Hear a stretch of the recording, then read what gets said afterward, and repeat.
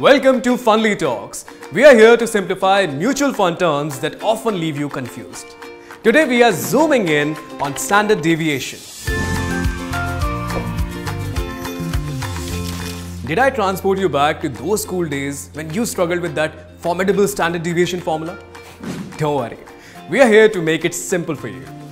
Standard deviation is a number or a percentage that is used to assess risk or volatility of a mutual fund scheme. It shows how much the returns of a mutual fund scheme could deviate from its average yearly returns. Let's understand this with an example.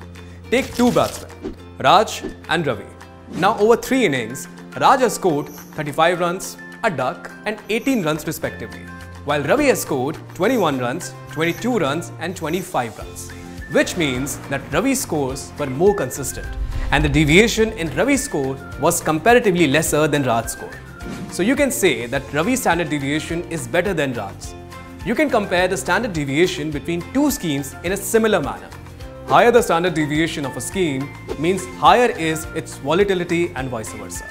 Which means if scheme X's standard deviation is higher than scheme Y's, then ideally you should choose scheme Y as it may have lower risk.